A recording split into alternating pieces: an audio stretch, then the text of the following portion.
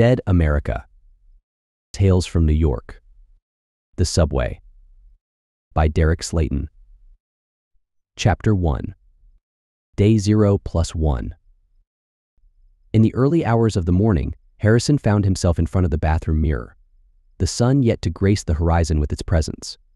His reflection revealed the toll of an alarm that had rudely interrupted his sleep, leaving him with pronounced bags under his eyes. With a weary sigh, he splashed water on his face, a desperate attempt to rouse himself from the lingering grasp of slumber. "Come on, man," he muttered to his reflection. "I know it's early, but you really need to pull it together. Today is the day. You can do this." As he stared back at himself, the weariness began to fade, replaced by a glimmer of hope at the possibilities the day held. It had been 3 long months since he lost his job in finance, and the weight of unemployment had pressed heavily upon him. With his savings dwindling and bills mounting, he had sought solace in the bottom of a bottle, his days blurring together in a haze of numbing despair. But 2 days prior, a ray of hope had pierced through the darkness. An old friend from his previous job had secured him an interview with a different company, prompting Harrison to clean up his act. 48 hours had passed without a drop of alcohol, and he had managed to establish a somewhat reasonable sleep schedule. However, the pre-dawn alarm had dealt a harsh blow to his newfound routine. "You're going to nail the interview today and get back to living the high life," he affirmed to himself. As Harrison continued to scrutinize his reflection, another sound pierced the stillness of the morning, a shrill alarm emanating from his phone. Glancing down, he noted the reminder flashing on the screen. Train, 20 minutes. "Better get a move on then," he muttered, a sense of urgency creeping into his tone. Retreating into the cramped confines of his apartment's small bedroom, Harrison resumed his preparations. He retrieved his suit from the depths of the closet, where it had gathered a thin layer of dust during months of neglect. With hurried movements, he finished getting dressed just as his alarm chimed once more. Yeah, I'm going," he grumbled, silencing the persistent noise before slipping his phone into his pocket. Gathering his wallet, keys, and briefcase, he made his way out the door.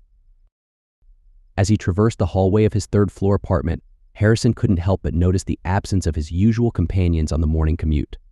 Typically, the corridor would be bustling with others making their way to the subway at this hour, but today it was eerily deserted. His curiosity piqued. Harrison's attention was drawn to a door swinging open just as he reached the stairs. Startled, he turned to find a young man emerging, barely 20, clad in pajamas and emitting a series of coughs. "Are you okay there?" Harrison inquired, concern coloring his voice. "Huh? Oh yeah, I'm just under the weather.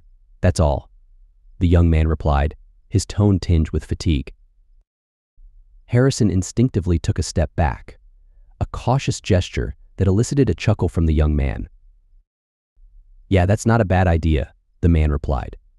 "Trust me when I say that you don't want to catch whatever this is. It's knocked me on my ass." "I don't suppose you'd give me a head start down the stairs, could you? I gotta catch the express so I can make my job interview," Harrison requested, a hint of urgency creeping into his tone.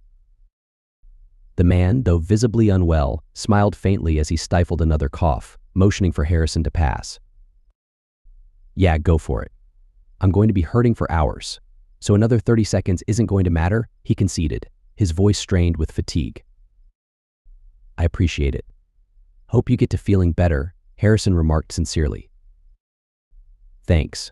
Hope your interview goes well," the man replied, offering a nod of acknowledgement before succumbing to another fit of coughing. With a quick nod in return, Harrison hastened past him, descending the stairs in a flurry of motion before hitting the streets outside. Much like the deserted corridors of his apartment building, the streets were unusually quiet for this time of day.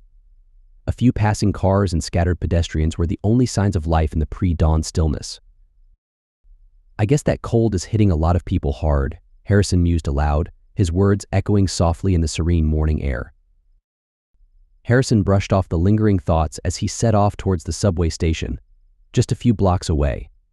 As he reached the stairs leading underground, a couple of fellow commuters joined him. Austin, a seasoned businessman in his 50s, exuded sophistication in his meticulously tailored suit, his balding head reflecting the dim light of the early morning. Fran, in her 30s, radiated professionalism in her power suit, her dirty blonde hair pulled back neatly, and her briefcase exuded an air of authority. Acknowledging them with a polite nod, Harrison descended to the platform alongside them, where a few more individuals had gathered. Grant, a young man in his 20s, sported a disheveled appearance in jeans and a sweatshirt, his exhaustion palpable. Eden, a striking 23-year-old artist, clutched her sketchbook and colored pencils tightly, her attention absorbed by the music flowing through her headphones. As the group stood in relative silence, awaiting the arrival of the train, Harrison couldn't help but notice Grant's precarious stance, teetering on the brink of exhaustion. "Hey buddy," Harrison addressed him gently. "I'm not trying to be rude, I swear. But if you're feeling under the weather, would you mind taking a few steps in the other direction?" Grant's response was tinged with a hint of hostility. "Relax, suit.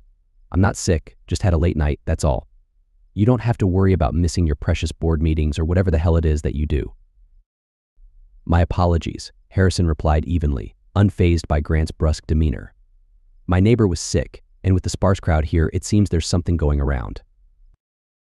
"Yeah, well, whatever it is, I don't have it," Grant retorted curtly. "Good to know," Harrison conceded with a nod. Grant remained silent, his focus solely on maintaining his balance as he battled the exhaustion threatening to overwhelm him. Sensing his discomfort, Harrison reached into his briefcase, retrieving an energy bar, and extended it towards him in a gesture of goodwill. "What the hell is this?" Grant asked, confusion evident in his voice. "I've been unemployed for the last few months, so believe me when I say that I know a hangover when I see one. These things helped ease the pain," Harrison explained, his tone sympathetic. After a moment of consideration, Grant nodded and accepted the energy bar. "I appreciate it. I'm sorry if I came off a little harsh there. I've only been up about 15 minutes. "One of those nights, huh?" Harrison remarked, understanding dawning in his expression. "Yeah, for some reason I thought letting my buddy set me up on a blind date would go well," Grant confessed, a hint of self-deprecation in his tone. "You're still wearing the same clothes from last night, so it can't be all bad," Harrison remarked with a lighthearted chuckle. Grant chuckled as he took a bite of the energy bar, savoring the momentary respite from his discomfort. After a brief pause to chew, he resumed the conversation, his attention drawn to a newcomer passing through the turnstile. "Well, my buddy said she lived in Queens, but forgot to mention that it was the ass end of Queens. But I already said yes before a 45-minute train ride," Grant lamented, a tinge of regret coloring his words. "At least we have the express train.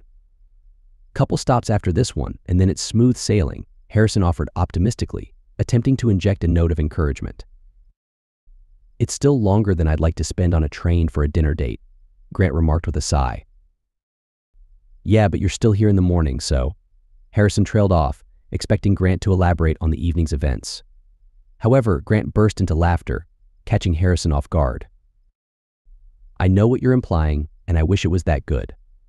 But it was a disaster," Grant confessed, his amusement mingling with chagrin. "I've had some disasters in my time. How bad was it?" Harrison inquired, genuine curiosity coloring his tone. "Well, for starters, she was a professional alcoholic. When she ordered a bottle of wine at dinner, then turned and asked me what I wanted to drink.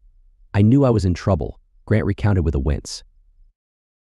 "Ouch," Harrison sympathized, his expression reflecting a mixture of empathy and amusement. "Yeah, it only went downhill from there. I'll spare you the gory details, but let's just say that I'm banned from that restaurant, and the waiter got a big tip to go along with some money for dry cleaning," Grant concluded with a shake of his head, the memory still fresh in his mind. Harrison couldn't help but release a horrified laugh at Grant's misadventures, his mirth infectious as Grant joined in. "So yeah, me being the gentleman that I am, and not wanting to hear about it from my buddy, I escorted her back to her apartment. By the time I got her there, the express wasn't running anymore, so I took a nap on the couch," Grant recounted with a rueful shake of his head. "Yeah, that's a rough one, man," Harrison commiserated. "It's Grant," Grant corrected with a chuckle, extending his hand, which Harrison shook. "Harrison," he introduced himself with a nod. Grant gestured to the remnants of the energy bar before offering a grateful smile and nod. "And I do appreciate the pick-me-up. Not sure I'd survive the ride without it." Before Harrison could respond, the train began to approach the station, drowning out their conversation with its rumbling noise. They fell silent as they waited for the train to come to a stop, the anticipation palpable. As they settled into their seats and the train started to move, a sudden commotion drew their attention. Screams echoed from the top of the platform stairs, prompting everyone in the vicinity to stand and turn towards the source. The tension on the platform escalated as the young woman in the business suit made a desperate bid to escape her pursuer. With a swift motion, she hurled her briefcase back towards the figure chasing her, buying herself precious seconds. Struggling to swipe her card through the turnstile, panic etched on her features, she barely managed to clear it before her assailant closed in. But to her dismay, her frantic efforts left the turnstile unlatched, allowing the ominous figure to slip through behind her. A guttural cry escaped her lips as the entity lunged towards her, but she deftly evaded its grasp, flinging it aside before sprinting towards the waiting train with all the strength she could muster. With a mere 10 yards between her and safety, the train's doors chimed ominously, signaling their imminent closure. A terrified scream tore from her throat as she hurtled towards them, trying desperately to get there before they closed. Meanwhile, the last man to join the group on the platform sprang into action, rushing to a nearby door and thrusting his hands into the narrow gap, determined to pry them open by any means necessary. Inside the train car, the passengers stood frozen in terror as they witnessed the harrowing scene unfolding on the platform. The creature pursuing the woman closed in on her as she desperately pounded on the closed door, her panicked pleas echoing in the confines of the train. With a sickening lurch, the creature sank its teeth into her neck, eliciting a horrified gasp from everyone inside as a spray of blood splattered across the window. Shocked and appalled, they recoiled from the gruesome sight, their expressions a tableau of fear and disbelief. While this was happening, the man struggled against the stubborn door, his efforts finally rewarded as it swung open, allowing him to rush out onto the platform.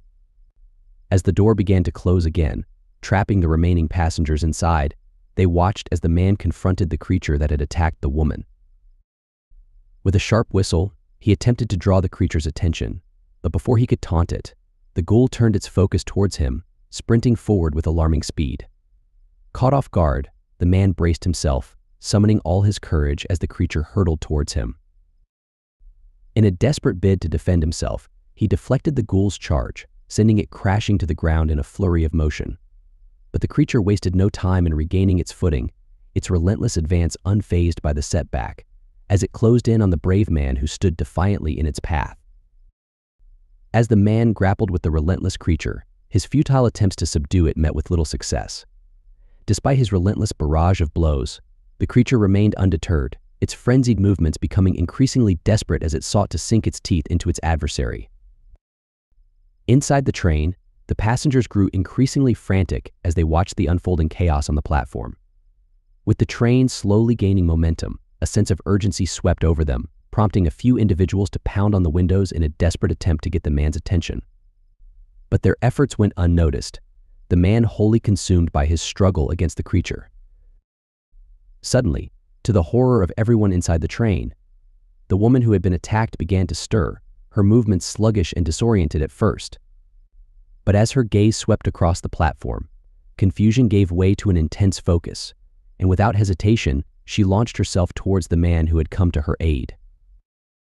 As the train delved deeper into the tunnel, the passengers could only watch as the woman tackled the man from behind, her teeth sinking into his shoulder with savage intensity. The group stood in stunned silence for a moment, the gravity of the situation sinking in. Then, in a voice trembling with fear and disbelief, Fran spoke up, her words echoing through the car with a near screaming urgency. What in the hell is going on? Chapter 2. The subway car rattled along its tracks, the ambient hum of the train filling the air. Inside, the group of 5 individuals sat in stunned silence, their minds grappling with the unsettling scene they had just witnessed. Harrison, positioned by the window, found his gaze drawn to the blood stain slowly trickling down the glass. After a prolonged silence, Austin broke the tension with a bewildered question. Maybe I just haven't had enough coffee this morning, but did that man bite the woman? Or am I just seeing things? Grant's response was swift and matter-of-fact. You ain't seeing things, buddy. That guy just ran up and took a chunk out of her like he was a homeless man at a buffet. Eden interjected, her tone skeptical. Like a homeless man at a buffet? Really? Grant shrugged dismissively. Whatever, you get the point. Did anybody else see her get up and attack that guy who tried to help? Harrison asked. The group fell into a contemplative silence, each one reflecting on the disturbing events they had just observed. Eventually, Fran tentatively suggested, maybe it wasn't that bad of an injury? Grant scoffed incredulously. Not that bad of an injury? Just look at how much blood is still on the window. I've donated less than that, and let me tell you, I wasn't doing wind sprints 30 seconds afterwards either. Harrison chimed in, his voice tinged with concern. Plus, she attacked the guy who tried to help. So what are you saying? Austin asked. Harrison's response was grave. I'm saying that something weird is going on, and we have about 7 minutes before we're at the next station to figure it out. What happens at the next station? Eden asked. Austin's reply was terse, carrying a sense of foreboding. Shit. Eden's panic escalated as Austin's words sank in. What happens at the next station? She blurted out. Austin's expression was grave. If that wasn't an isolated incident, then there may be trouble at the next station. So just call up the conductor and tell them to stop the train, Eden suggested frantically. Harrison intervened, his tone tense. We can't. The express train is automated, so it's going to make the stops regardless of what is going on outside. Eden's desperation grew. So what do? Just sit here and wait until we roll to our deaths. We make calls. See if anybody out there knows what's going on, Austin proposed, trying to maintain composure amidst the mounting tension. That's a great idea, except for the fact that we're underground, Grant pointed out. In another minute, we won't be. This train hits the surface for 3 minutes. That will give us time to call and see what we can find out, Austin explained. So where do we call? Grant inquired. Harrison singled out Austin and Fran. You two, in the suits. Austin and Fran both acknowledged with their names as Harrison gestured towards them. I'm Harrison, that's Grant. Now I'm assuming that you two work in Manhattan? Harrison asked. Both Austin and Fran nodded in affirmation. Okay, call whoever you can there to find out what the situation there is. Given how we're headed there, Harrison instructed, his voice commanding yet tinged with apprehension. I got people there too, I'll see who I can get a hold of. Grant offered. I know some people around Queens, I'll see if I can get any of them. We have 2 more stops, so if it's clear here, then we may want to get off while we have the chance, Harrison said. Harrison noticed Eden's lingering fear and approached her, his hand gently resting on her shoulder to draw her attention. It's going to be okay. What's your name? He asked, his voice soothing. I'm Eden, she replied, her voice trembling slightly. Okay, Eden, where can you call? Are you in Queens? Manhattan? Harrison inquired. My mom is home in Queens. I can call her. She's been sick though, so she might not answer, Eden confessed, her worry evident in her tone.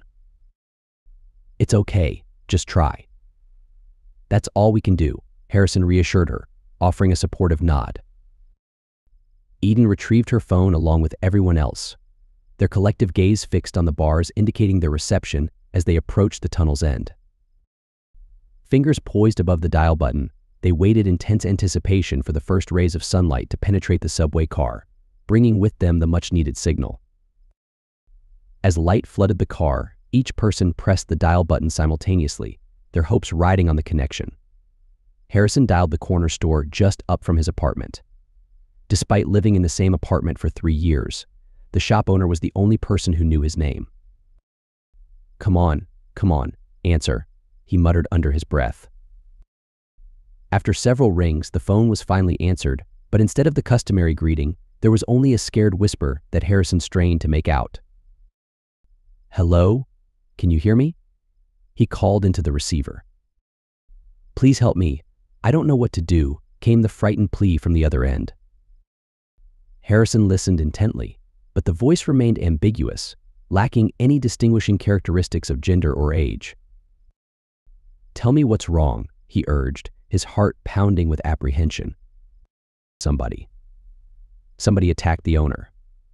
"I don't think he's going to make it," the voice revealed, trembling with fear. "What happened? Was he bitten?" Harrison questioned. "Yeah, he was." "How did you know?" The voice responded. "Listen to me. You need to lock the door and get away from him. Do you understand?" Harrison instructed, his voice firm with conviction. "What are you talking about? We have the doors locked because crazy people are trying to get in. But why do we have to get away from him?" The voice questioned. "Just trust me, do it now," Harrison insisted.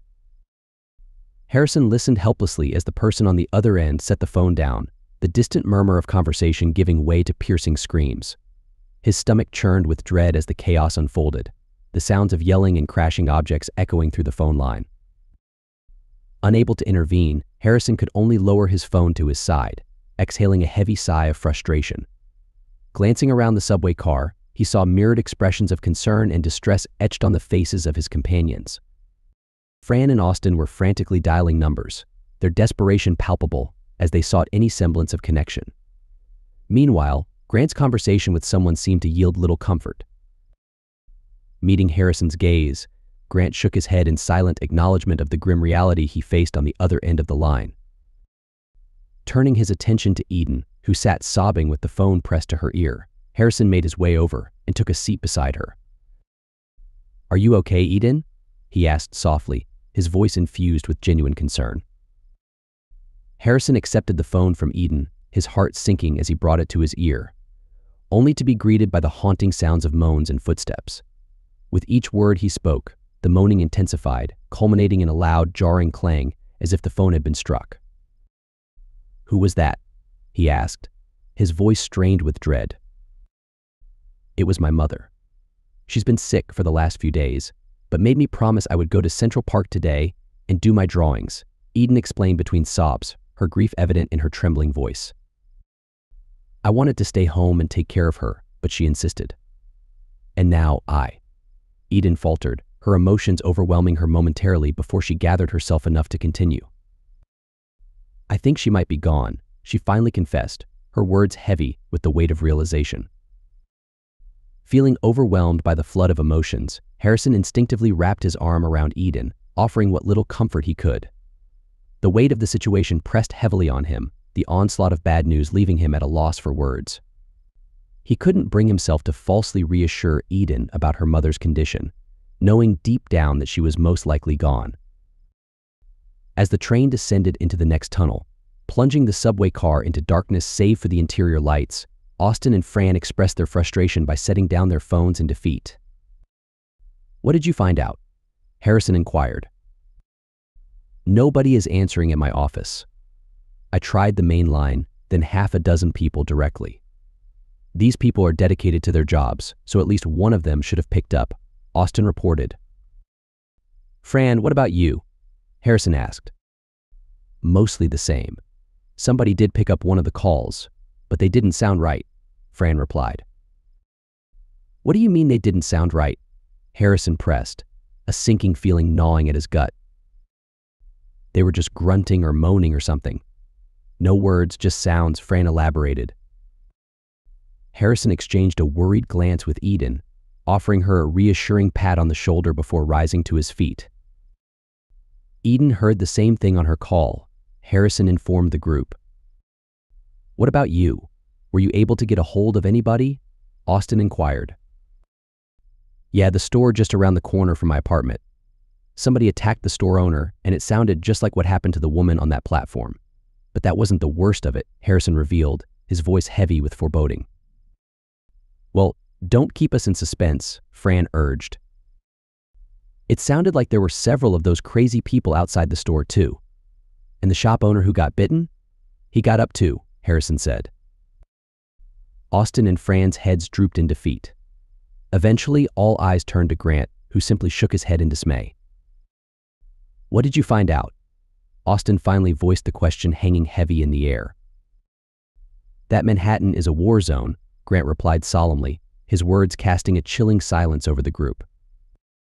"What do you mean a war zone?" Fran pressed. "One of my friends works down in Times Square, and I managed to get a hold of them. And it's bad," Grant elaborated. "Okay, it's bad. How bad?" Fran probed further. "They said that the attack began sometime overnight.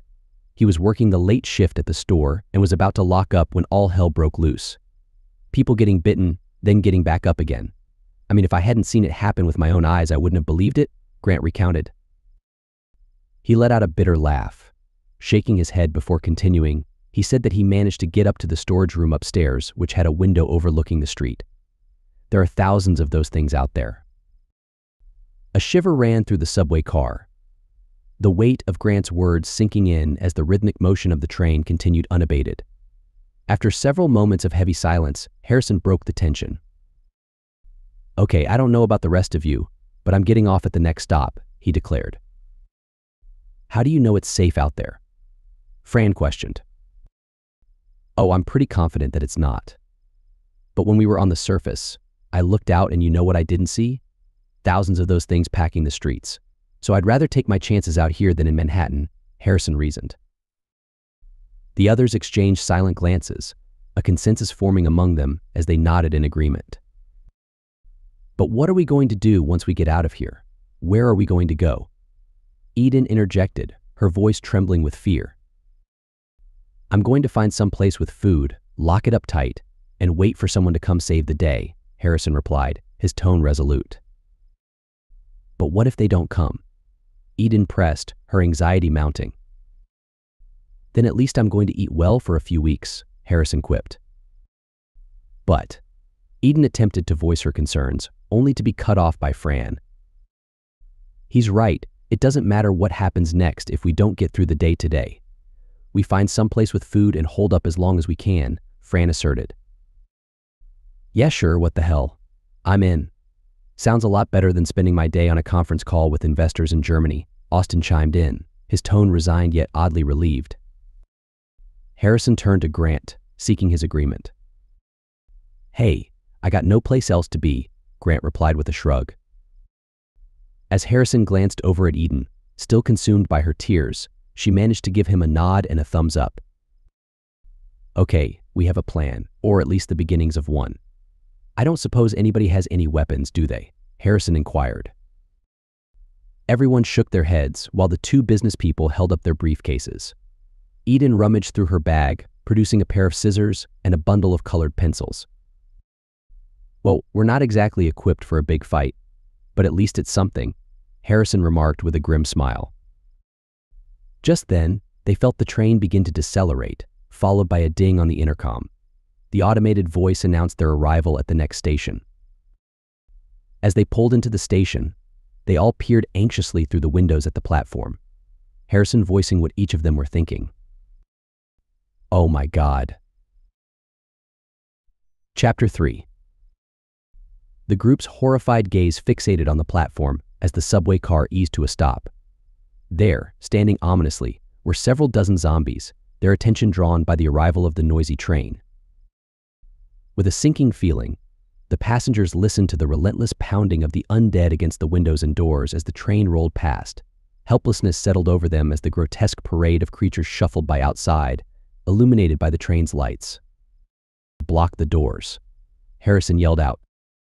Responding swiftly, Harrison and Grant sprang into action, securing the left door, while Fran and Austin positioned themselves at the right, using their briefcases as makeshift shields. "These doors open for 60 seconds, Harrison called out, his tone firm. "As soon as you hear the ding, make sure the doorway is clear." The four of them stood frozen, eyes wide with terror, as they beheld the horde of creatures spreading across the platform, pressing against the train like a wave crashing against a shore. With a sudden jolt, the train screeched to a halt, accompanied by a ding from the intercom. In the heartbeat that followed, the doors slid open, revealing the nightmare awaiting them. Harrison's scream pierced the air as he clenched the handle of his briefcase, thrusting it forward into the chest of the first zombie attempting to board.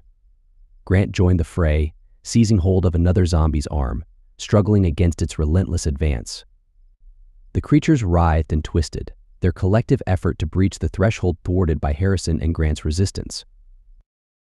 Despite the burning strain in his muscles, Harrison glanced to his left, observing with dread the sight of more zombies rushing into the adjacent car.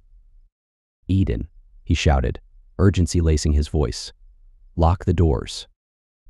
Eden's heart raced as Harrison's urgent cry pierced the chaos around her. With dread pooling in her gut, she glanced toward the adjacent train car, where a swarm of zombies poured in like a flood. Panic seized her, propelling her from her seat in a frenzied scramble toward the door. Though no lock adorned it, she improvised, hastily looping her bag around the door release and a nearby metal fixture. With trembling hands, she secured the door as best she could, her breath coming in ragged gasps as she watched the zombies in the adjoining car pound against the glass with frenetic desperation, their hollow eyes fixed on their potential prey. For a fleeting moment, she stood frozen, the reality of their peril sinking in. Then, with a jolt, she spun around, her gaze landing on another door at the opposite end of the train car. Without hesitation, she dashed back across the carriage, past her companions who valiantly fought to hold the line against the encroaching horde. As she hurried, Eden snatched Fran's purse from where it lay forgotten on a nearby seat, repurposing it to secure the second door. With a swift motion, she wedged it between the door handle and a protruding metal fixture, ensuring another barrier against the encroaching threat. Her eyes flicked back to the zombies in the adjacent car, noting with a mix of relief and dread that they remained fixated on the glass, their agitation palpable as they pounded against the windows without attempting to breach the door. As the group fought against the undead, the echoing ding of the intercom pierced through the battle, signaling the impending closure of the doors. "When I say now, you shove him with everything you have." Harrison's voice cut through the tension, his instructions met with a firm nod of understanding from Grant. With nerves taut like drawn bowstrings, Harrison mentally counted down the seconds between the ding and the commencement of the door closure. "Do it now," he commanded, his voice a sharp bark as the moment arrived. With a concerted effort, Harrison and Grant pushed with all their might, driving the large zombie backward until it lost its footing, tumbling out of the train car in a chaotic flurry. As it fell, it instinctively latched onto nearby creatures, inadvertently dragging them away from the door's threshold, affording them a crucial moment to slam the door shut. "Need some help over here." Austin's voice rang out, drawing Harrison and Grant's attention to the other door, where Austin and Fran struggled against two smaller creatures attempting to force their way inside. Rushing to assist, Harrison joined Austin in pushing back one of the creatures, sending it crashing to the ground. Meanwhile, Fran grappled desperately with the other, her efforts staving off the impending breach. But as one side of the door was cleared, it began to close, threatening to remain open due to the zombie still in the threshold. Acting swiftly, Harrison reached past Fran, seizing the creature's arm and wrenching it into the train car just as the door began to close. With a forceful shove, he sent the creature sprawling to the floor, where it thrashed and writhed in frustrated fury. "Oh my God. Oh my God," Fran yelled in a panic. Harrison stood his ground, flanked by Grant and Austin.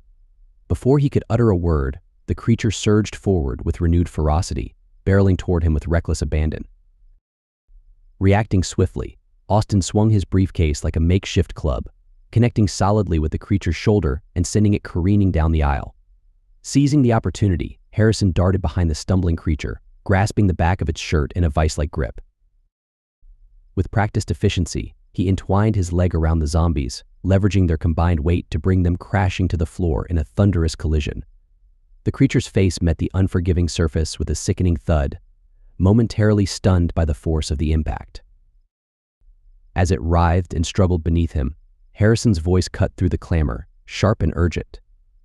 "Somebody hit it with something," he shouted. Grant seized one of the briefcases, leaping over several seats with agility to reach the other side. With a swift, powerful motion, he brought the briefcase down with forceful precision onto the creature's skull, each blow resounding with sickening impact until they heard the ominous crack of bone. Like a switch being flipped, the creature's movements ceased abruptly, its lifeless form sprawled on the floor. Harrison maintained his tight grip on the ghoul, reluctance gnawing at him as he cautiously released his hold and rose to his feet, poised to react at the slightest hint of resurgence. "Are we good?" "I think we're good," he ventured cautiously. Grant stood grimly, blood staining the briefcase he held aloft, his readiness to strike again evident despite the now motionless creature before them. With a heavy exhale, he relinquished the briefcase, sinking into a nearby seat with weary exhaustion. "How long do we have before the next stop?" Grant inquired. 10 minutes, Harrison replied, his tone tinged with resignation. "I thought this thing was the express. Why are we making so many stops?" Grant questioned. "We're at the end of the track out here, so it's 3 stops, then all the way to the river for 1 more, then the final one in Manhattan," Austin explained. "Fantastic. I don't know about the rest of you, but I really don't want to get out in that mess," Grant muttered bitterly. "Hate to break it to you, buddy, but you're already out in that mess," Austin retorted dryly. Grant pondered the situation for a moment before a chuckle escaped him. "So we're still getting off at the next stop, right?" Eden asked. "If it's anything like that platform, then we're not going to get off of it, let alone find someplace safe," Fran interjected. "But we have to try, don't we?" Eden's plea hung in the air. Austin nodded in agreement. "Fran's right. If we get off in the middle of Queens, we're signing our own death warrant. There's no way we're going to be able to get to a store. Even if we did, it's a safe bet that it's already locked up tight. And to be frank, I wouldn't open those doors for anything, let alone strangers," Grant added. Eden's frustration bubbled to the surface. "Well then, what do? We can't just sit here and do nothing." Austin's voice cut through the mounting tension. "The kid's right, we do need a plan." "And we have about 7 minutes to come up with one," Fran added. Harrison paused, deep in thought, before making his way to the door leading to the next train car. Peering inside, he observed the relentless creatures pounding against the glass. With a heavy heart, he leaned his forehead against the cold surface, a sigh escaping him as he contemplated their dwindling options. "I know we just met and all, but I totally recognize that expression. You're about to suggest something stupid, aren't you?" Grant's dry humor cut through the solemn atmosphere, drawing a faint smile from Harrison despite the situation. "I'm afraid so, but I don't see another way," Harrison admitted ruefully. "What are you thinking?" Fran inquired. "I'm thinking that when we stop at the next platform, a couple of us are going to try and get to the front car," Harrison revealed, his gaze steady as he met their questioning stares. "Why? What good would that do?" Austin interjected. "If we can get into the control room, we might be able to stop the train," Harrison explained. "I thought this thing was automated?" Grant interjected, echoing Austin's doubt. "It is, but they still have a control room. I'm hoping there's a way for us to stop it," Harrison clarified. "But even if we stop it, what good is that going to do? We're still going to be in the middle of one of the most populated areas on the planet," Fran pointed out. "I'm hoping I can stop it while we're under the river," Harrison said. As Harrison's bold proposal hung in the air, the group's initial incredulity staring back at him, Harrison's smile widened at their stunned reactions, acknowledging the skepticism with a wry nod. "Yeah, that was the reaction I thought I was going to get," he quipped. It took a moment, but Grant's skepticism melted into reluctant approval, a smile spreading across his face as he slapped Harrison on the back. "That's a hell of an idea, Harrison," Grant conceded. Fran, however, remained skeptical, her skepticism cutting through the tentative optimism. "I'm glad you think so, but would you mind sharing with the rest of us? Because we all think you're stupid as hell," she challenged. Harrison proceeded to lay out his rationale, his confidence unwavering despite their doubts. "The subway runs underneath the river, and thanks to robust safety regulations, there has to be an emergency exit in the tunnel," Harrison explained. "Where the hell would that even lead to?" Austin interjected. "Roosevelt Island would be my guess. It's still going to be populated, but nowhere near as much as Queens, and certainly nowhere close to Manhattan. We might be able to find someplace to hide, or be close enough to the water to reach it," Harrison elaborated. "What are we going to do if we go to the water?" Eden questioned. "Ideally find a boat and hope that whatever those things are can't swim," Grant suggested. As the group mulled over their options, Austin and Fran exchanged a glance, a silent acknowledgement passing between them. "Well, it's not the worst idea I've heard today," Austin admitted reluctantly. "The question is, who is going to make a run for the front?" Fran asked. Harrison's sly smile prompted Grant to release a resigned sigh, shaking his head in mock exasperation. "I just had to start up a conversation with you, didn't I?" Grant quipped. "Nah, it's not that. I just figured that since I fed you breakfast you'd have enough energy to make the run with me," Harrison retorted playfully, a mischievous glint in his eyes. Grant chuckled, his laughter tinged with a hint of apprehension. "Yeah, sure, why not? What do I have to lose?" "Okay, we're going to make a run for it while you three hold down the fort here. Do you think you can keep those things out of the car here?" Harrison addressed the remaining trio. "I think with you two making a run for it, you'll be drawing all of the attention," Austin remarked. "Gotta love being popular," Harrison quipped. He tossed his briefcase to Grant, who caught it deftly. "Does that work for you?" Harrison inquired, his eyes locking with Grant's. "Yeah, I'm pretty comfortable swinging this." "What are you going to use?" Grant questioned. Harrison approached Eden, who sat beside her belongings on the seat. "Do you still have that pair of scissors?" he asked. Eden nodded, passing the scissors to him. "I just sharpened them last night, so you should be able to cut pretty well with it," she offered. "Thank you, Eden. I'll do my best to get them back to you in one piece," Harrison promised. "It's okay, really. I don't think they're going to cut so well once they've stabbed someone," Eden replied dryly. Harrison chuckled at Eden's grim humor before nodding in agreement. "Okay, when this train stops, we're going to make a run for it. There's a good half hour between this and the next to last stop, so we'll have some time to work," Harrison said. "And if any of those things get in here, try crushing their head. That seemed to work really well for this guy," Grant added, punctuating his words with a kick directed at the lifeless zombie on the subway car floor. "Okay, let's get ready to do this." Chapter 4. Tension gripped the group as the train decelerated. Harrison and Grant positioned themselves by the foremost door, Austin poised behind, primed to protect it from zombies. On the opposite side, Fran and Eden, though visibly uncertain, steeled themselves for their roles, aware they had no alternative. "Okay, we have 60 seconds from the time the doors open to when they shut again," Harrison delineated.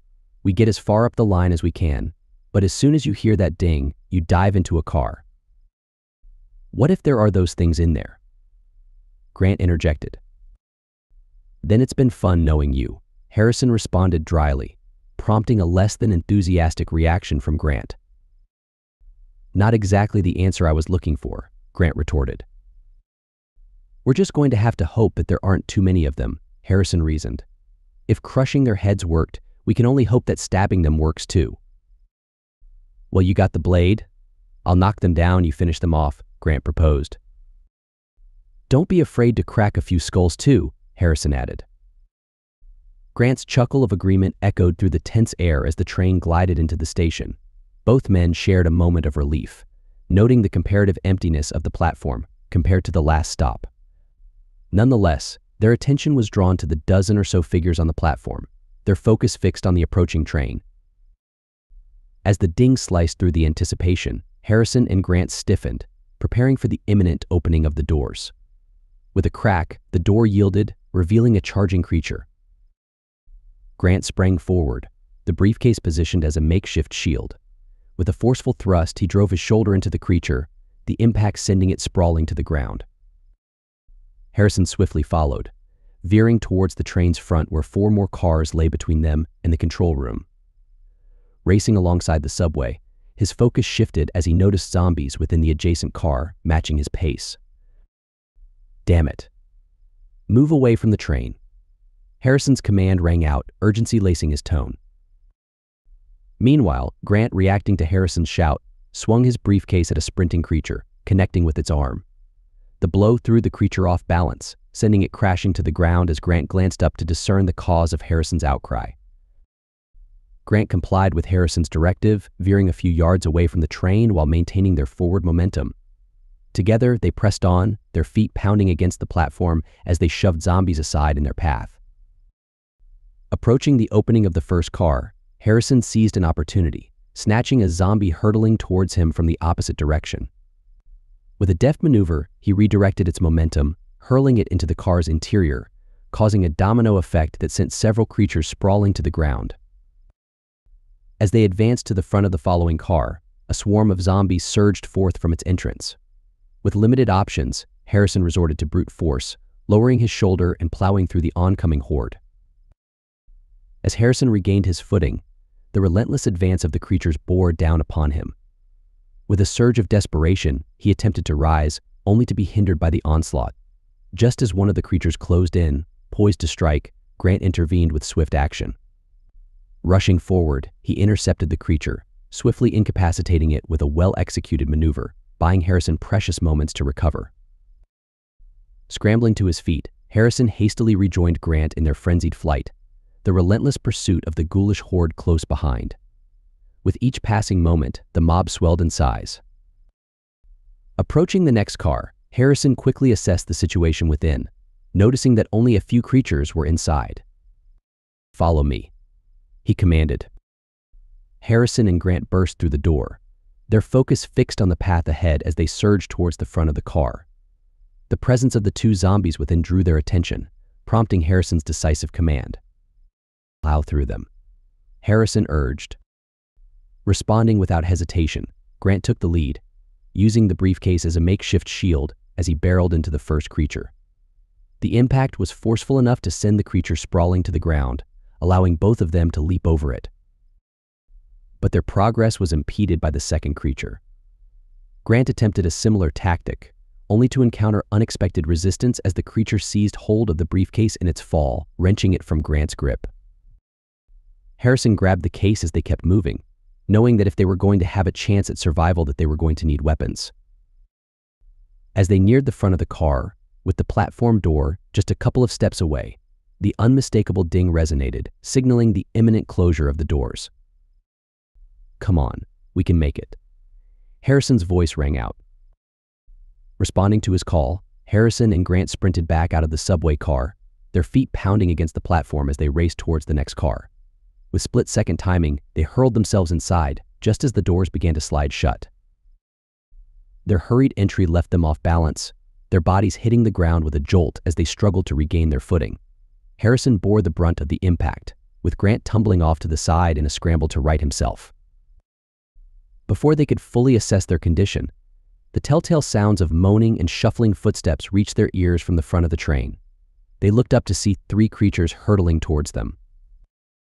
In a desperate bid for survival, both men sprang into action, wedging themselves into the corner of the car as the first creature closed in. Grant positioned himself in the forefront, crouching slightly to gain leverage as he grappled with the approaching ghoul, holding it at bay. However, their respite was short-lived as the other two creatures surged forward, overwhelming Grant's hold on the lead ghoul. With a forceful shove, they propelled the struggling creature towards Grant, who strained against the pressure, fighting to prevent the ghoul from getting within biting distance.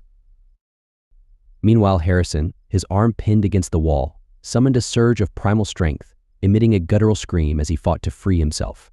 He managed to wrest his arm free, grasping the scissors tightly in his hand. Without hesitation, Harrison launched into a frenzied assault, stabbing wildly at the creature's head. Each blow landed with varying degrees of impact until finally, with a decisive strike, the scissors found their mark, piercing through the zombie's eye with lethal precision. With the creature now limp but still held aloft by Grant's grip, they found themselves in a tense standoff, locked in a precarious stalemate. Grant strained to maintain his hold, keeping the other two creatures at bay, while Harrison lacked the reach to strike again with the scissors. As the moments stretched on, tension thickened in the air, both sides locked in a struggle for dominance, yet neither gaining the upper hand. "What the hell do we do, man?" Grant yelled out. Harrison paused, considering their options before a determined resolve settled over him. "When I say so, you push with everything you have," Harrison instructed. "Break to the left and get that one pin down, and I'll handle the other one."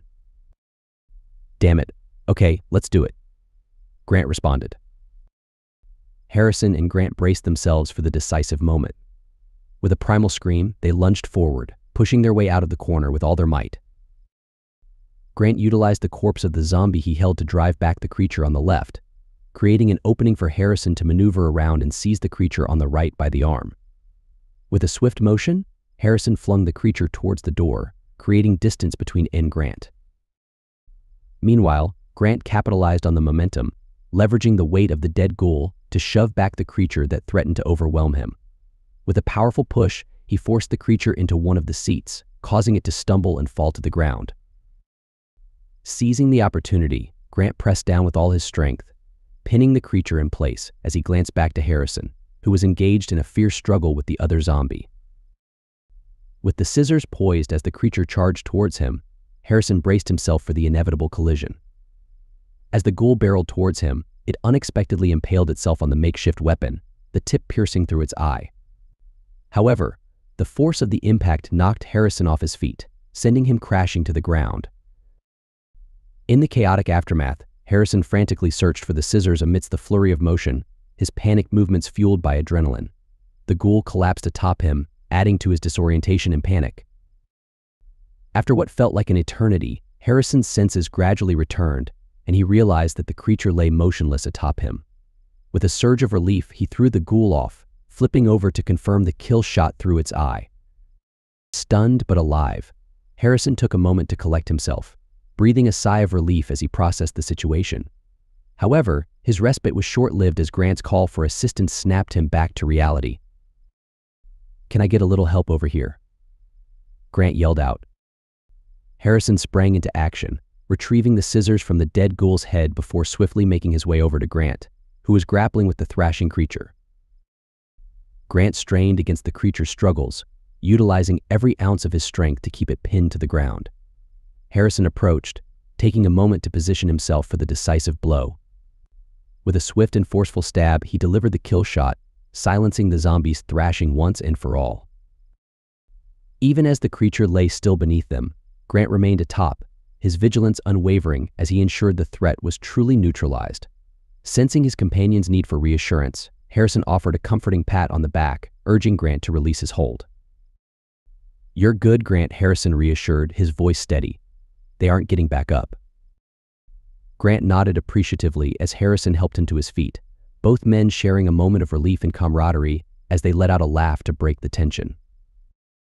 "That was stupid as hell. You know that, right?" Grant remarked, his tone laced with a mixture of incredulity and amusement. "It's only stupid if it doesn't work. And we're both still standing," Harrison retorted. "It was still stupid as hell," Grant reiterated, though his laughter betrayed a sense of admiration for their audacious feat. As the laughter subsided, both men grappled with the reality of their actions, the weight of their survival settling in. Harrison broke the moment by playfully smacking Grant on the arm. "Come on, let's see what we're dealing with," Harrison suggested. "How close are we to the front?" Grant inquired. "We should have 2 more cars," Harrison responded, his eyes scanning the interior of the train as they approached the door. Peering through the door into the next car, they spotted a trio of zombies, their presence yet undetected thanks to the noise of the train. Harrison tapped Grant's arm, signaling for them to take cover out of sight. "How much time do we have?" Grant questioned. "Half an hour, give or take," Harrison replied. "Good, so a minute to catch our breath isn't going to matter," Grant reasoned. "Can't be much more than that, though," Harrison agreed. "So how in the hell are we pulling this off?" Grant asked. "I have ideas, but none of them are particularly good," Harrison admitted with a sigh. "That hasn't stopped you so far," Grant quipped, injecting a note of levity into the tense atmosphere. Harrison chuckled, appreciating the humor before refocusing on the task at hand. Using the body as a barricade seemed to work well. "We could do that again," Harrison suggested. Grant considered the proposal for a moment before nodding in agreement. "It does offer a little more protection than just the briefcase. I'm going to stretch this time, though, because my arms are burning." "Well, do what you need to do, because we're on the clock," Harrison said. Grant nodded before rising to stretch his sore muscles, eventually signaling his readiness with a thumbs up. "Are you ready?" Harrison inquired. "Not in the slightest," Grant admitted with a wry grin. "Good, come on, I'll help you get the body into position," Harrison replied. With a shared chuckle, the two men set off towards the back of the train car, ready to confront the looming threat head-on. Chapter 5. Fran's urgency pierced the air as she demanded, "Let me see your arm." "Let me see your arm."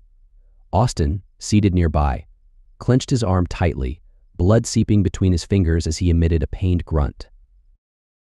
"It will be fine," Austin reassured, though Fran persisted, insisting, "Just let me see it." Reluctantly, Austin released his grip, allowing Fran to scrutinize the injury. Her expression contorted with distress upon witnessing the extent of the wound, a sizable portion of flesh torn from his forearm. Despite his attempt to mask his discomfort with a brave facade, Austin avoided glancing at the injury. "How bad does it look?"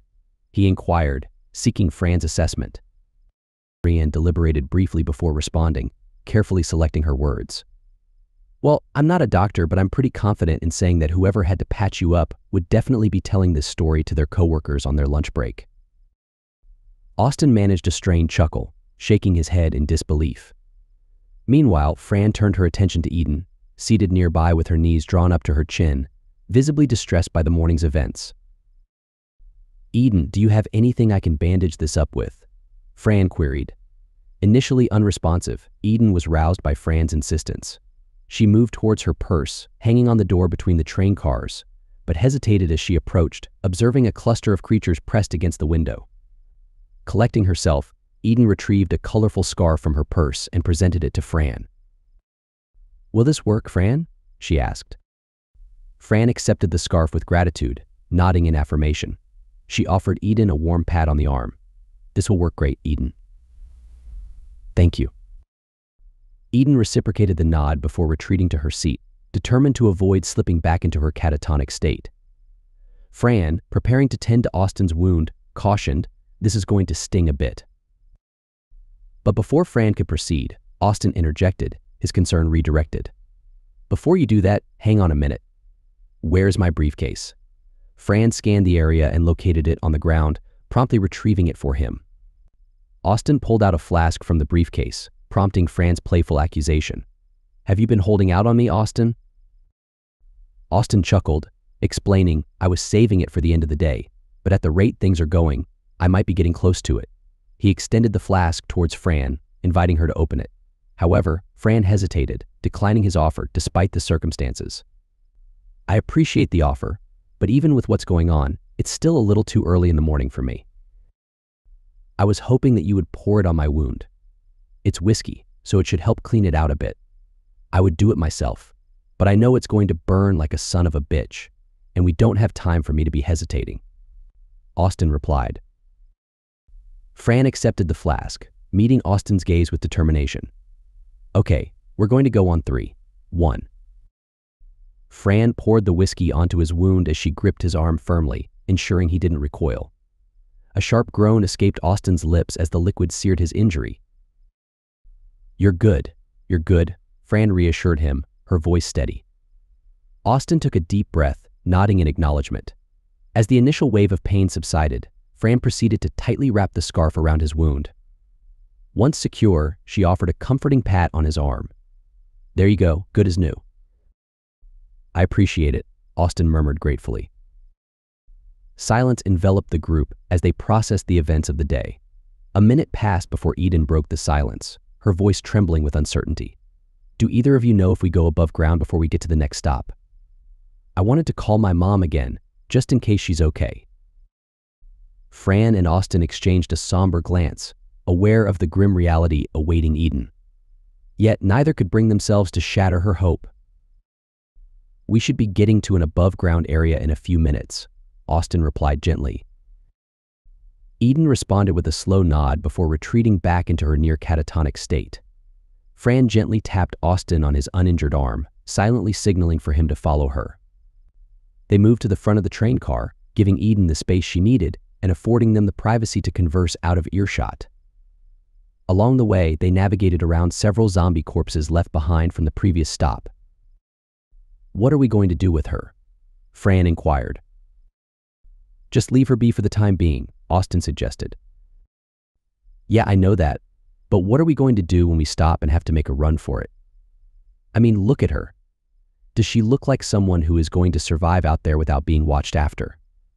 Fran voiced her apprehension, gesturing towards Eden.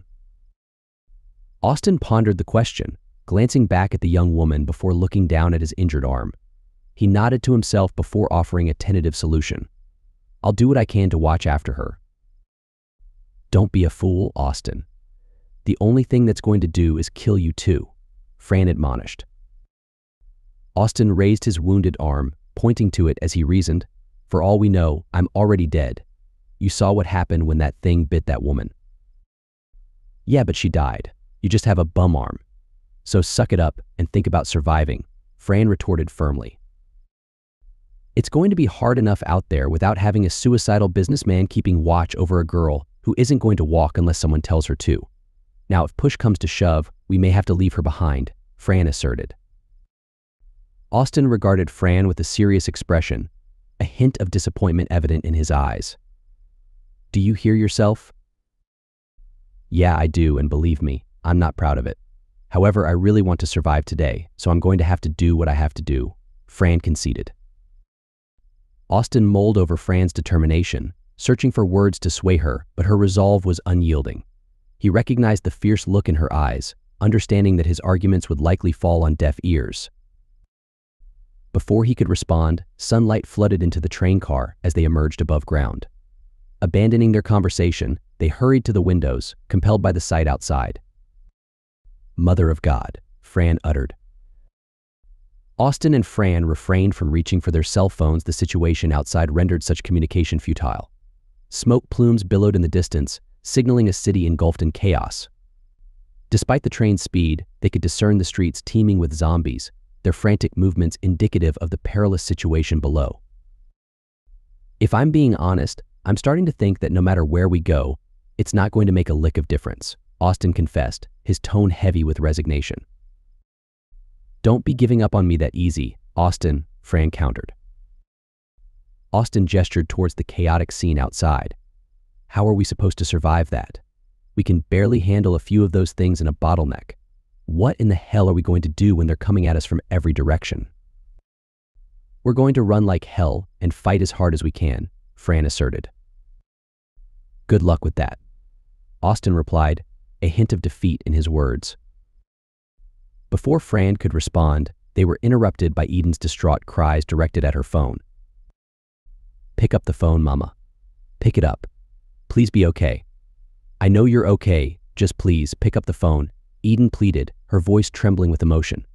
As tears streamed down her cheeks, she dropped the phone onto the seat in front of her.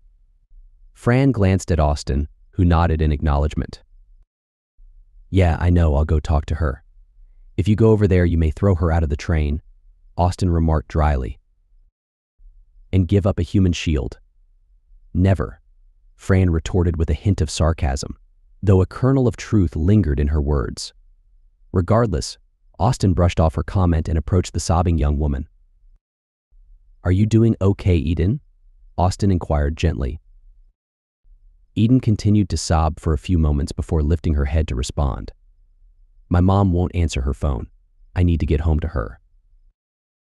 "We're going to try, I promise," Austin assured her, though he knew it was a lie meant to provide comfort. "No, we're not. We're running. But I appreciate you telling me what I want to hear," Eden replied somberly. As Eden struggled to compose herself, she confided, "I know my mother is gone. I just don't want to believe it. She was there just a few hours ago, full of life. Yeah, she was sick, but we've all been sick, right?" Austin empathized with her pain. "I know it's hard, Eden. I lost my mother years ago to cancer. One day she was there, and the next she wasn't. It took me a while to come to terms with it, but I got over it eventually." Eden nodded. "Thank you. And I know if I could talk to my mother, she'd tell me to get someplace safe and not worry about her." "Then that's exactly what we're going to do," Austin affirmed. Eden gazed out over Queens, taking in the same harrowing sights that had left Austin and Fran shaken earlier. She shook her head in disbelief. "What is happening out there?" "I just don't understand," Eden murmured. "I don't know, Eden. All I know is that we're going to do everything we can to get as far away from it as possible," Austin reassured her. "Do you think the boys are okay? Do you think they made it to the front of the train?" Eden inquired anxiously. "I'm sure they're fine, Eden. Those boys are tough as hell, so I'm sure they put a hurting on those things," Austin replied confidently. "What if they can't stop the train?" Eden pressed. "They will. But even if they don't, we're going to be okay. We'll just have to push a few of those people out of the way to get where we're going. I've lived in this town long enough to know how to get where I'm going in a crowd," Austin assured her. Eden's demeanor softened as she mustered a small smile, her focus shifting towards the task ahead.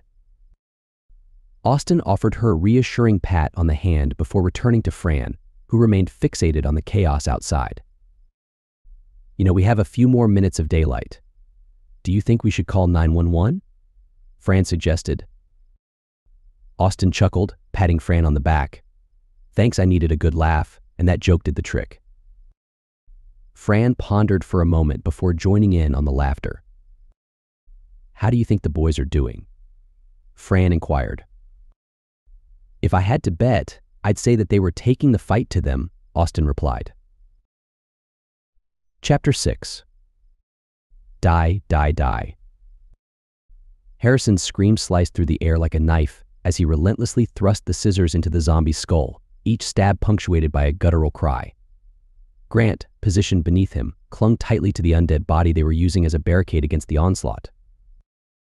With a final, decisive thrust, Harrison's assault found its mark, the scissors tip penetrating the eye socket and embedding itself in the creature's brain. As the zombie collapsed, toppling onto a heap of its brethren, Harrison and Grant released a collective sigh of relief. They remained poised, muscles tense, for a moment longer before finally allowing themselves to relax. Grant, feeling a surge of adrenaline, delivered a swift kick to the fallen horde, ensuring their demise beyond any doubt. Satisfied that the threat had been neutralized, Grant let go of the makeshift shield he'd been holding and let out a weary groan, massaging his aching arms. "I must be in my own personal hell," he muttered. "What makes you say that?" Harrison inquired. "Because I'm being punished for refusing to go to the gym," Grant replied wryly. Grant stepped aside, allowing Harrison to proceed into the next train car. Negotiating the obstacles of the fallen corpses, Harrison bent down to retrieve his scissors from the zombie's skull, but his optimism soured as he realized they had broken off inside. "Well, that's not ideal," he remarked, displaying the damaged weapon to Grant before discarding it on the blood-stained floor. "The good news is, there's only one more car to get through. Maybe we'll get lucky," Grant offered. "Yeah, because there's a lot of that going around today," Harrison retorted dryly. The pair approached the final train car, which housed the control room. Peering inside, they spotted two zombies spaced some distance apart. One lurked near the door, while the other seemed preoccupied at the far end of the carriage. Stepping aside to confer, the two men weighed their options. So close yet so far away. And we're out of weapons, unless you count the briefcase. So how do you want to play it? Grant asked. Harrison pondered their limited options, recognizing the imminent danger if they were to simply open the door. With the zombie at the far end of the car likely to close in swiftly, fighting them off at the door with no scissors was a bad idea. His gaze drifted to the side of the train as they re-entered the tunnel, a glimmer of inspiration flickering across his face. Grant's inquiry broke his reverie. "You have an idea?" Grant asked. "Yeah. Let me see the briefcase," Harrison replied confidently. Grant relinquished the briefcase, observing intently as Harrison approached the window. Harrison struck the corner of the briefcase against the glass until it shattered, the sound echoing through the tunnel as the window plummeted to the ground below. Confusion clouded Grant's expression as he watched Harrison's actions unfold. "We're going to take them out one at a time. As soon as that door opens, that thing is going to run through. So we get it in here, slam the door shut behind it, and..." Harrison trailed off, gesturing toward the now open window. It took a moment for Grant to grasp his plan, but comprehension dawned, and he nodded in agreement. "You're crazy, but I kind of like it," Grant remarked with a hint of admiration. "Okay, do you want to man the door, or do you want to catch?" Harrison inquired. "I'll catch," Grant decided. Harrison positioned himself by the door, steeling his nerves for the impending confrontation, while Grant moved down the aisle, preparing to execute their plan. Grant's thumbs-up signaled readiness, and Harrison reciprocated before pulling the door open. In a flash, the zombie lunged through the doorway, fixating on Grant with predatory intent. Grant met the oncoming threat head-on, emitting a primal yell as he charged toward the undead assailant. Their collision reverberated through the train car as Grant executed a swift maneuver, driving his shoulder into the zombie's midsection and leveraging its momentum to send it crashing to the floor. Seizing the opportunity, Harrison swiftly secured the door, effectively trapping the creature inside. Rushing to help Grant, he positioned himself opposite the fallen ghoul, poised for their next move. As the zombie struggled to its feet, Harrison grabbed hold of its shirt, wrenching it backward in an effort to restrain its movements. The creature thrashed and struggled against Harrison's grip, its gaze fixed unwaveringly on Grant, who maintained his position, determined to keep the zombie's attention focused squarely on him. Struggling against the thrashing zombie, Harrison gradually maneuvered it toward the front of the train car, determination etched on his face as he fought to control the creature's erratic movements. Grant joined him, adding his strength to the effort, and with a shared nod, they prepared for the decisive push. With synchronized effort, Harrison and Grant surged forward, their combined force propelling the zombie headfirst through the open window. The creature flailed wildly as it hurtled through the air, its skull meeting the unforgiving wall with a sickening thud.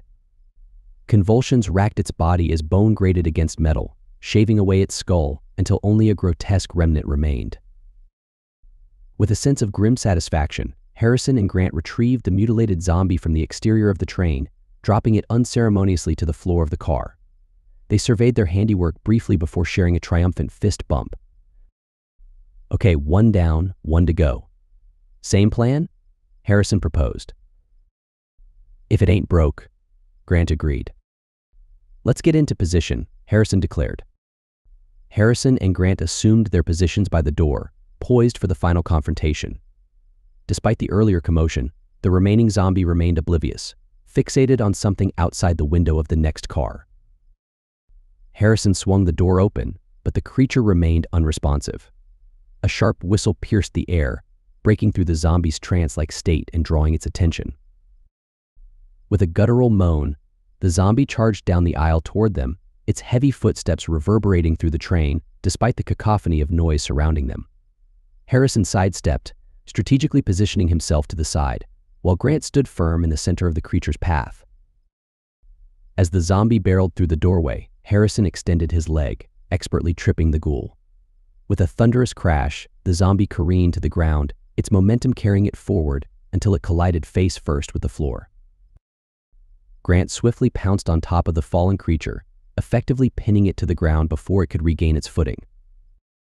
Harrison wasted no time in springing into action, vaulting over the seats to reach the other side of the train car. He unleashed a barrage of stomps upon the zombie's skull, each blow resonating with a sickening crunch until the creature lay motionless beneath him. After a moment's pause to catch their breath, Harrison and Grant surveyed the aftermath, relieved to find no further threats lurking in the train car. Their path to the front control room lay unobstructed. "Hang on a second," Harrison interjected abruptly, breaking the silence. He strode purposefully to the rear of the car, retrieving the bloodied scissor fragment before wiping it clean on the slain zombie. "What the hell is that for?" Grant queried, confusion etched upon his features. "I can't imagine they just leave these doors unlocked," Harrison replied. Grant considered the implication for a moment before nodding in understanding. "Better get a move on then. I can't imagine we have too much time left before the next stop," he urged, his sense of urgency palpable. Glancing down at his watch, Harrison grimaced as he noted the time. 9 minutes and change. Come on. The two men dashed to the front of the next car, coming to a halt beside a small door leading into the control room. Harrison attempted to twist the handle, but it remained stubbornly locked. I figured it was worth a shot, he remarked with a shrug, before attempting to manipulate the broken blade into the door's locking mechanism. Despite his efforts, the door remained unyielding. "Do you know what you're doing?" Grant inquired. "Can't say that I do, actually. I don't have a lot of experience with breaking and entering," Harrison admitted with a wry grin. Grant motioned for the scissors, and Harrison passed them over. With practiced precision, Grant positioned the scissors, and within moments, the door clicked open. "How the hell did you do that?" Harrison marveled. "My ex loved to lock me out of the apartment after a fight. So I learned a few things because I didn't want to sleep in the hallway," Grant explained with a smirk. Harrison chuckled, giving Grant a playful smack on the chest before stepping into the cramped control booth. Grant lingered in the doorway, giving him space to work. Inside, Harrison surveyed the control panel, familiarizing himself with the various switches and monitors. Meanwhile, Grant's attention was drawn to the monitors lining the wall, providing a comprehensive view of each train car. "Holy shit! They're still kicking," Grant exclaimed. "All of them?" Harrison inquired. Grant's confirmation brought a sense of relief to Harrison, but their focus quickly shifted to the task at hand. "Well, let's see if we can keep it that way," Harrison declared resolutely as he reached for the throttle control. However, his attempt to slow the train yielded no results, sending a ripple of fear through both men. "What the hell? Why is this not working?" Harrison exclaimed, his frustration mounting as he grappled with the unresponsive controls. Grant's eyes darted to the control board, spotting the illuminated red light beside the word automated. "The automation is still on," he realized, his voice tinged with urgency. Harrison frantically searched for a means to disable the automation, his agitation growing palpable. Failing to locate a solution, he slammed his hand down on the console in frustration. "Damn it," Harrison cursed, his gaze darting to his watch, which displayed the dwindling time before their next stop. Spotting the intercom, he seized it, activating the communication channel with a click. "I hope that you guys can hear me back there. We made it to the control room, but it's still stuck on automated control.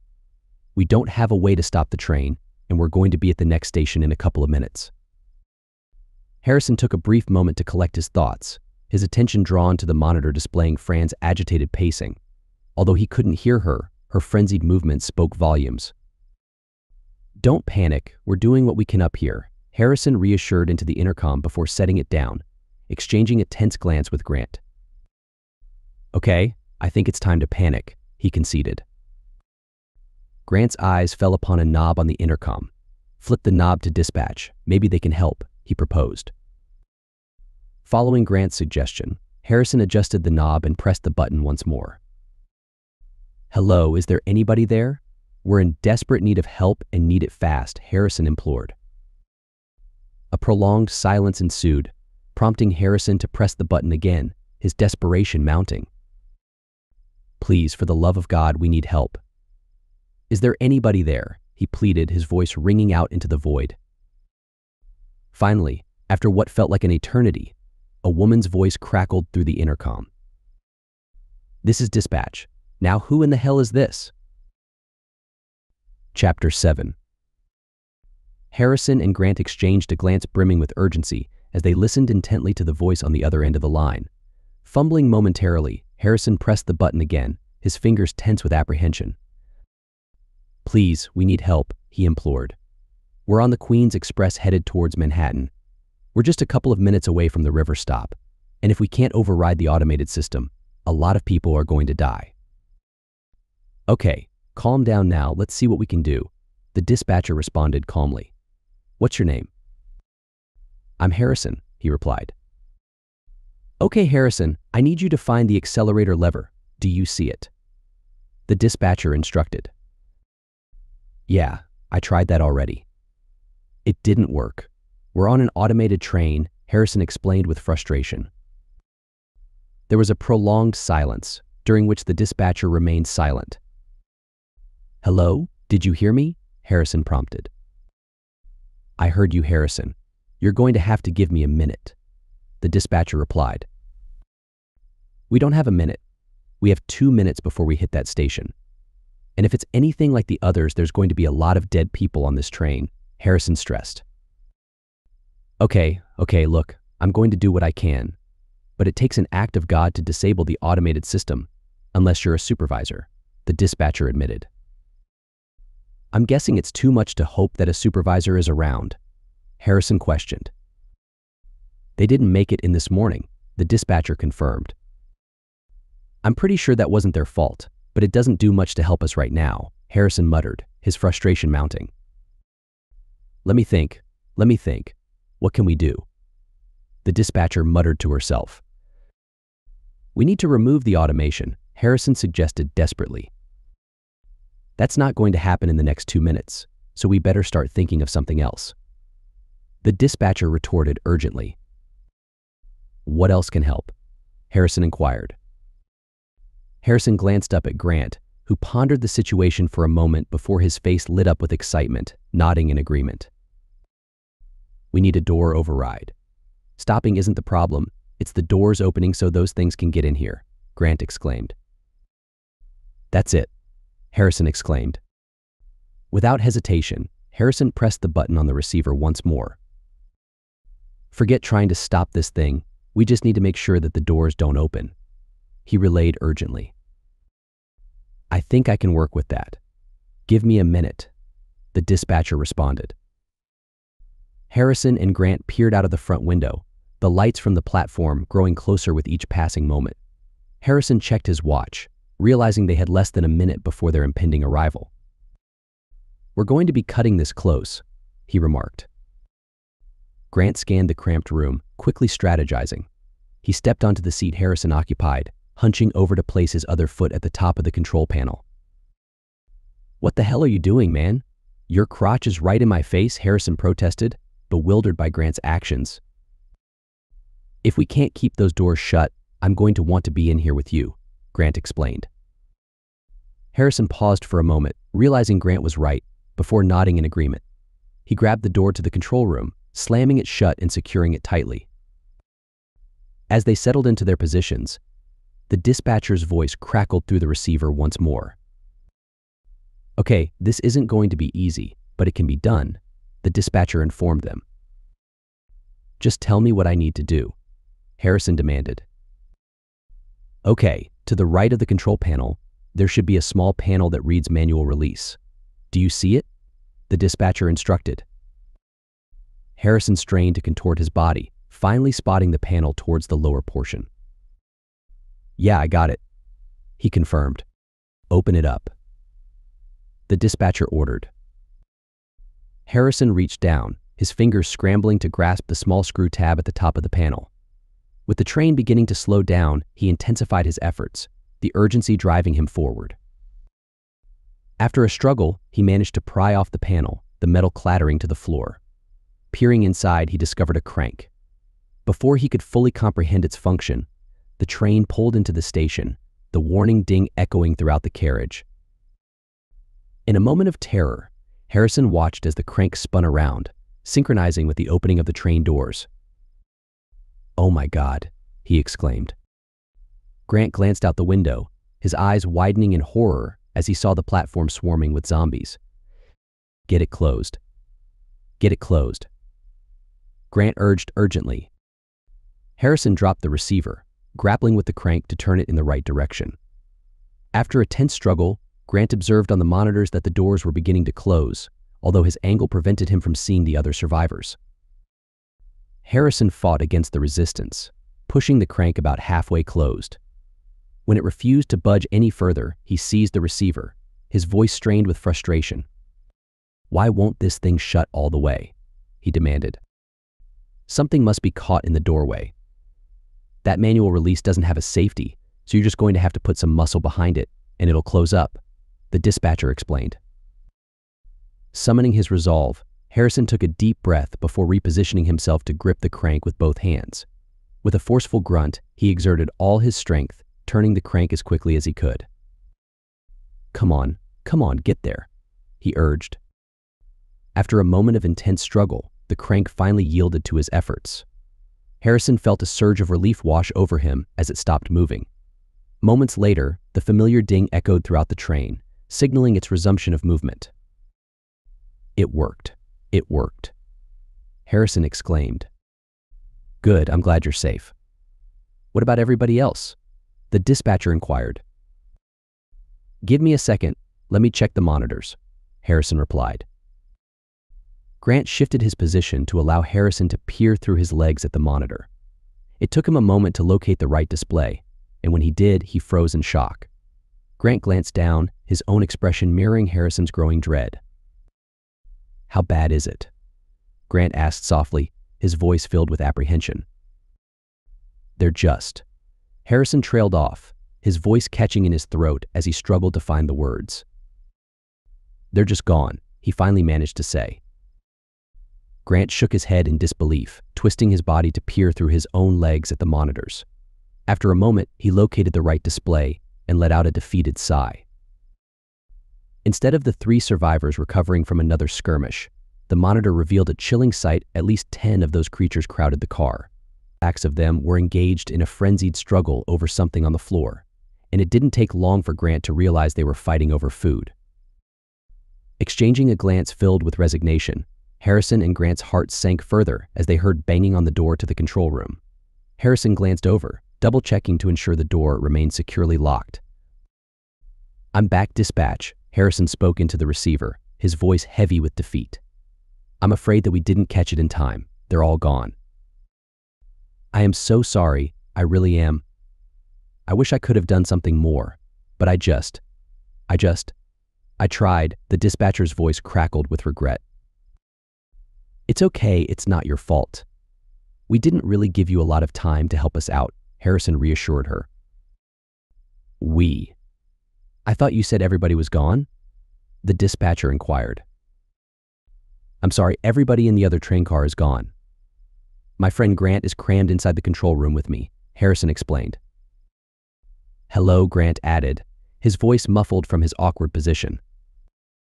That can't be comfortable, the dispatcher remarked sympathetically. It really isn't, Grant confirmed wryly. But it's a lot more comfortable than being back there with those things, which we're going to be stuck with here soon if we don't figure something out. Now, correct me if I'm wrong, but we have 15 minutes before we hit the final stop, right? Harrison interjected. The dispatcher's voice crackled through the receiver, followed by a long pause as she murmured to herself, the weight of the situation evident in her tone. Yeah, Harrison, that's right. You're going to be going underneath the water, then hit the station in about 15 minutes.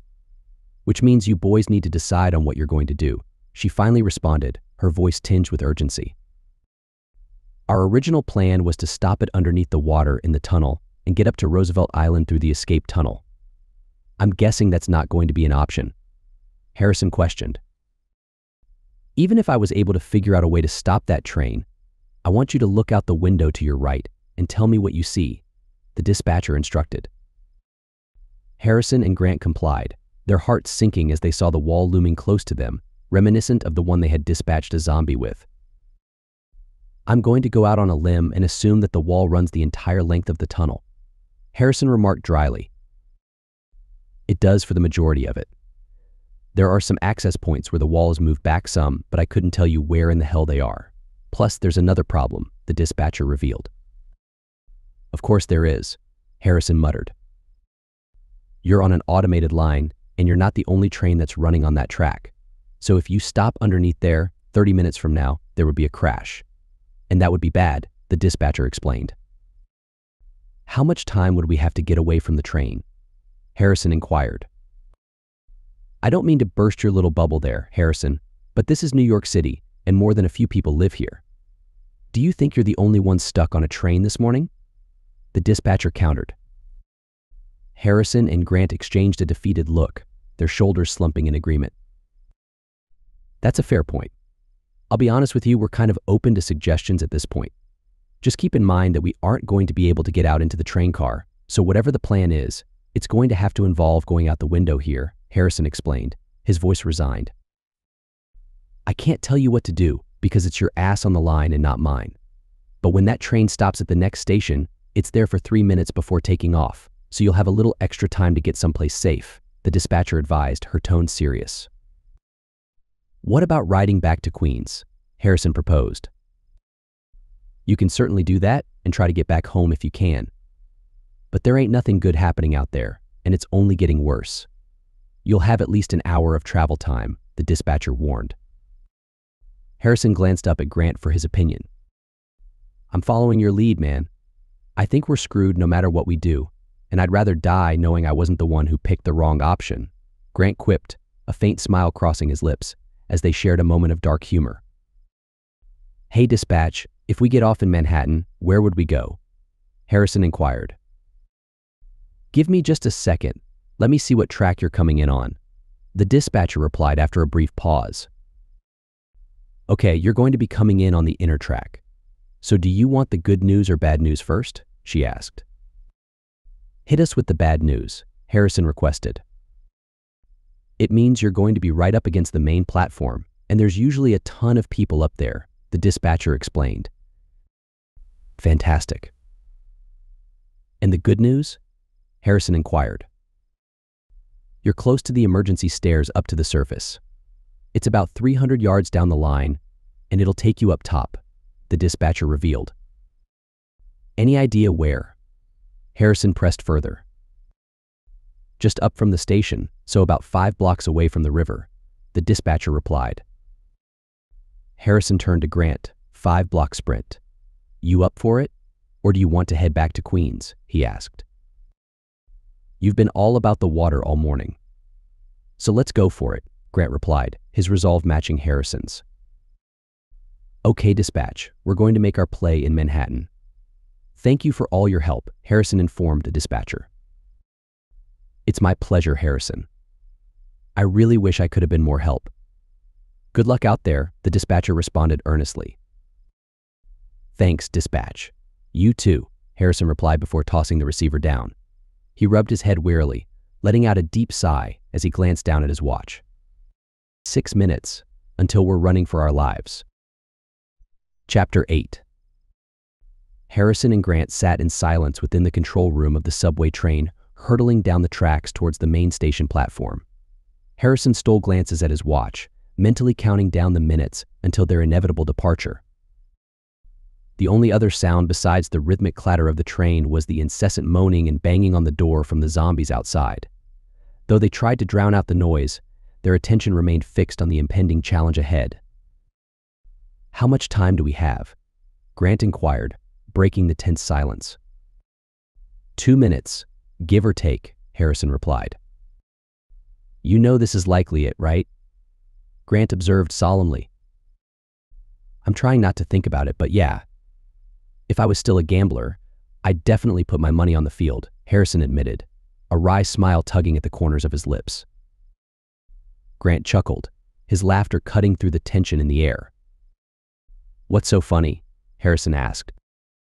"I just think it's humorous that someone who ran into battle against a small army with nothing more than a pair of scissors and an unathletic partner wielding a briefcase, and somehow survived, isn't a gambler. If I thought we had time on our way to the river, I was going to suggest we stop by a bodega so you can buy me some lottery tickets," Grant explained. Both men erupted into laughter, their voices echoing in the cramped confines of the control room as they sought to alleviate the tension hanging over them. "Yeah, with my luck, I'd win it today and have no way to cash it in," Harrison quipped. As the train began to decelerate, their laughter faded, replaced by an intense focus. "Okay, here we go. As soon as we stop, we get down to the ground as quietly as we can, then move silently until it's time to run," Harrison instructed, his voice low and serious. "I can work with that," Grant affirmed.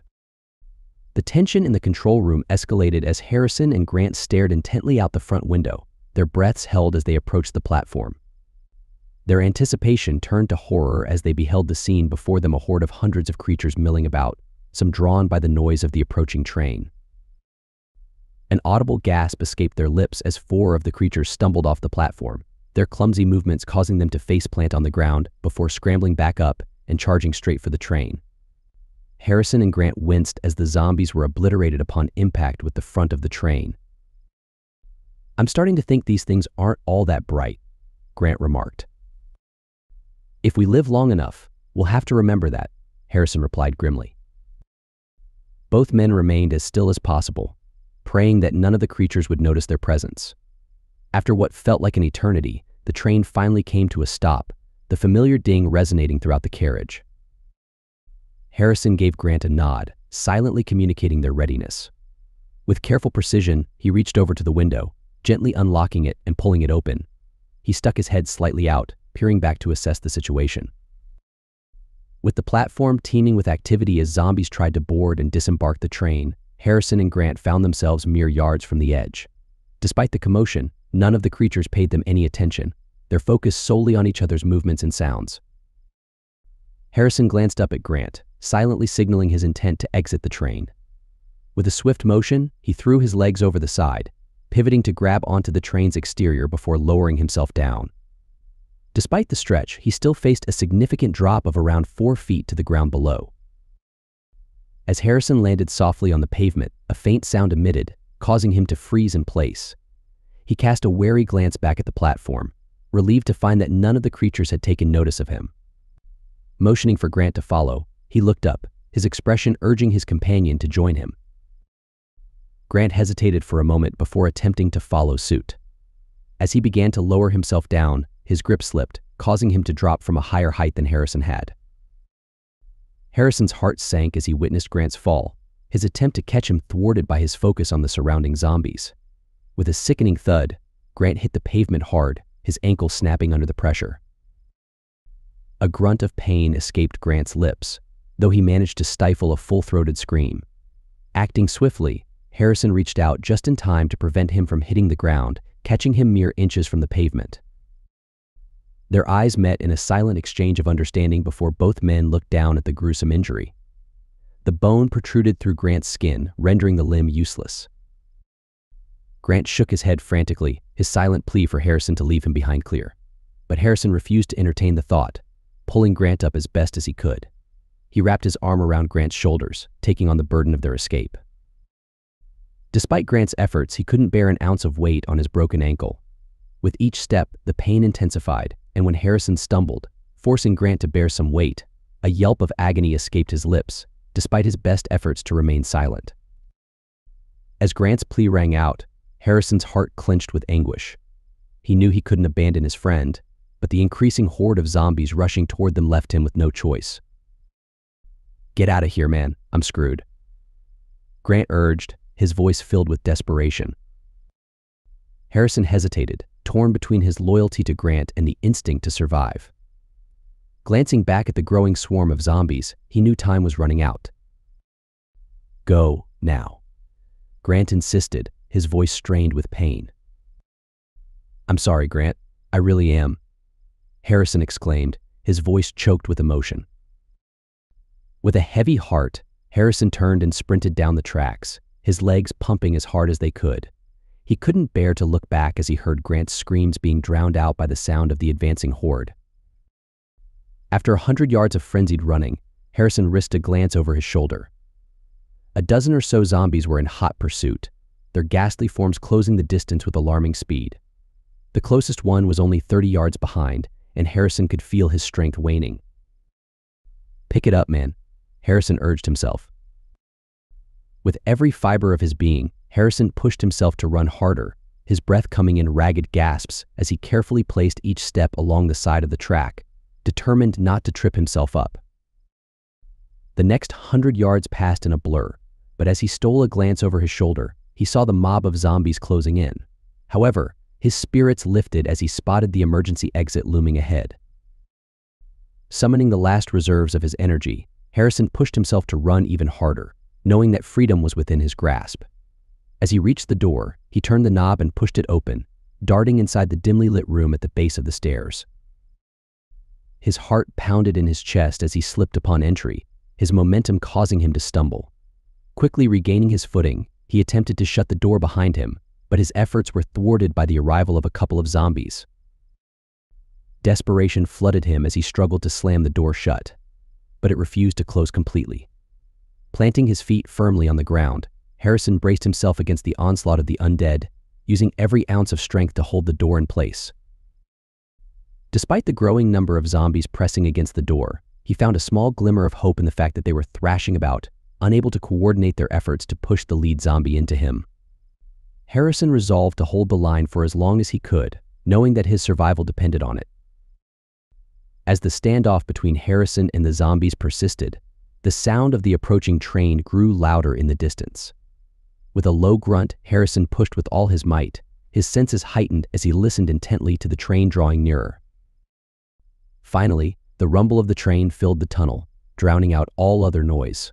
Harrison braced himself as he felt the impact of numerous zombie bodies being struck by the passing train.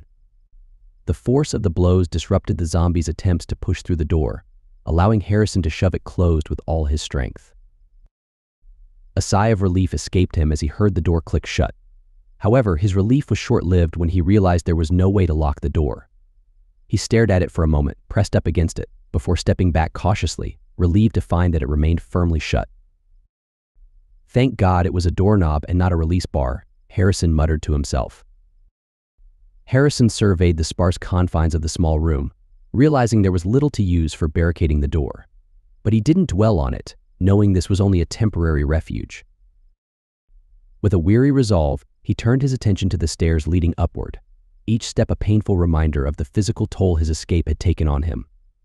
Conscious of the need to conserve energy for the journey ahead, he ascended slowly, his muscles protesting with each movement. After what felt like an eternity, he reached the top of the stairs, greeted by a narrow platform barely large enough to accommodate a handful of people and a couple of benches against the side wall. Spotting the door leading to the street, Harrison approached it cautiously, his mind racing with thoughts of what lay ahead. Okay, I have to get my bearings, find east, and haul ass to the river, he muttered to himself, steeling his resolve. 5 blocks and you're swimming, or on a boat if you're lucky. As Harrison stood before the door, his hand hesitating over the release, fear gripped him at the thought of what awaited on the other side. It's only getting worse out there, he murmured to himself, a knot of dread tightening in his stomach, but he knew he couldn't stay hidden forever. Forcing himself to act, Harrison nodded resolutely and reached for the release bar. With a shaky breath, he pushed the door open just enough to catch a glimpse of the scene outside. What he saw was a nightmare come to life. Dozens of zombies roamed the streets, their grotesque forms darting about in search of prey. Several groups feasted on unfortunate souls lying on the ground. In the midst of the chaos, an overturned taxi lay in the middle of the street, its doors sealed shut with trapped passengers inside. One person managed to escape and began to run, only to be pursued in multiple directions by a pack of relentless zombies. Harrison watched in horror as the hapless individual was quickly overwhelmed, their desperate attempts at escape ending in a painful death after just a few short steps. With a sigh, he shut the door, having seen enough. As the creatures outside began to batter the door, Harrison found himself with no viable options and a sinking sense of despair. With a heavy heart, he retreated several steps, feeling the weight of hopelessness settling over him like a suffocating shroud. Spotting a bench nearby, Harrison made his way over and sank down onto it, the cold metal offering little comfort. Despite the dire circumstances, a bitter laugh escaped him as he reflected on his recent turn of fate. Been unemployed for 3 months. 3 whole months of me sitting my ass on the couch. As soon as I get motivated to go get a job, the universe smacks me down, he mused bitterly, the irony not lost on him. Another hollow laugh bubbled up from within him, tinged with a sense of resignation. The cacophony of banging on the doors below and above served as a grim reminder of the imminent danger lurking just beyond reach. Well, on the plus side, 3 months of sitting on my ass has prepared me for this scenario, Harrison quipped darkly, his attempt at humor a feeble defense against the encroaching despair. With a defeated sigh, he kicked off his shoes and stretched out on the bench, occupying the entire space. There was nothing left to do except what he had done best in recent months. Wait. The end.